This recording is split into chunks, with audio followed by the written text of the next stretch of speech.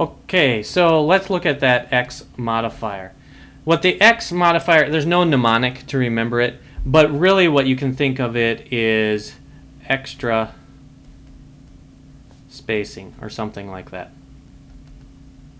And really what we're going to do is, notice the first thing I'm going to do. I'm going to put a slash here, and I'm going to put a slash down here.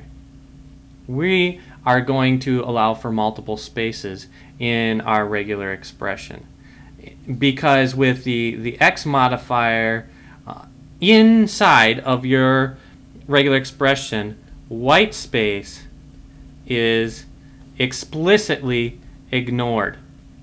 And so if you want to have white space in your regular expression, you will need to use your \s to match that white space.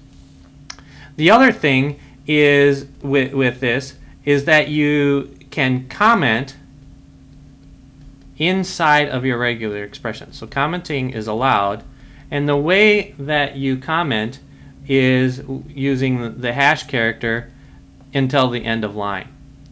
So now if you have some complicated regular expression that has a bunch of different parts, what you can do is you can do part one. So let's say we do our phone number. It's a simple example, and what we're going to say is we want to capture our entire phone number right here and right here, and we can say, let this capture entire match.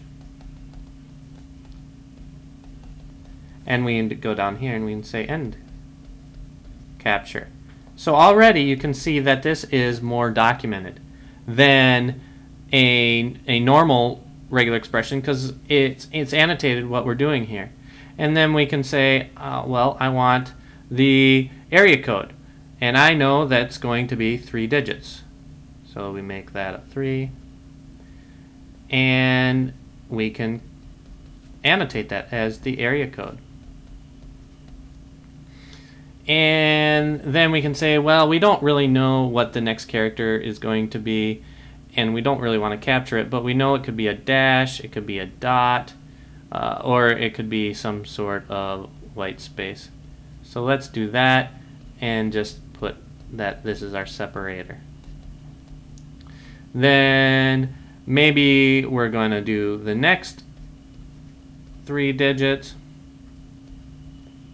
and our final 4 digits.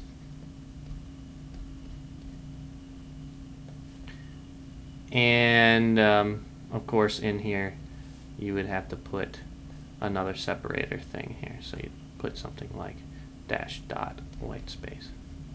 And you could comment these. You could say that this is your exchange and final digits, as an example.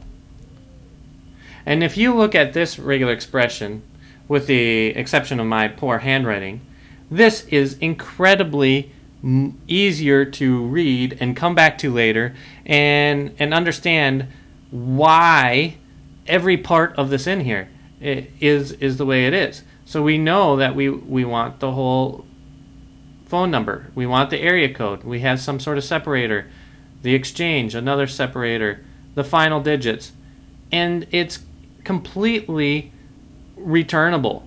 This is an elimination of regular expressions as write-only entities, and it begins to make them into modifiable, modular, expressive capabilities that really talk about your pattern exactly the way you want them to be.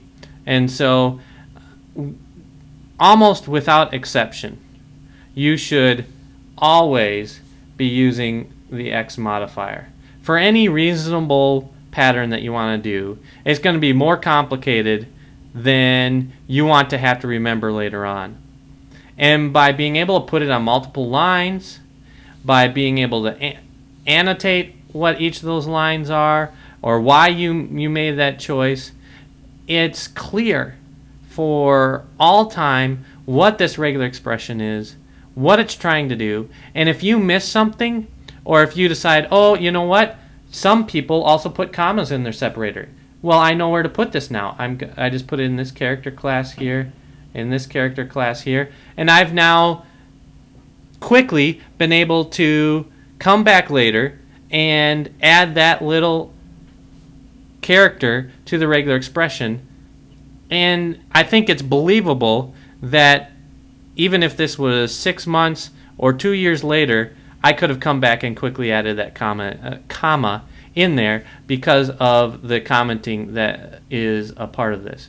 So I cannot emphasize enough how important this X modifier is to make your code a strong software engineering tool that you will be so thankful to use in the future. And so use it as frequently as you possibly can.